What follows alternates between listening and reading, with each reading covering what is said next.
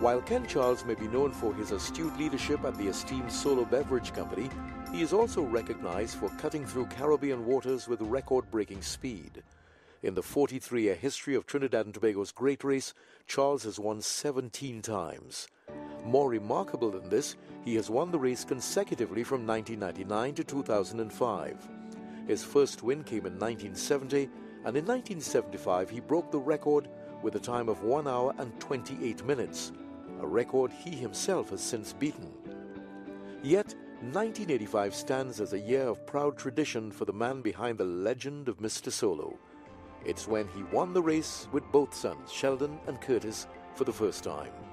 Ken Charles has put a special twist on powerboating over the years and tirelessly wooed his fans with charisma.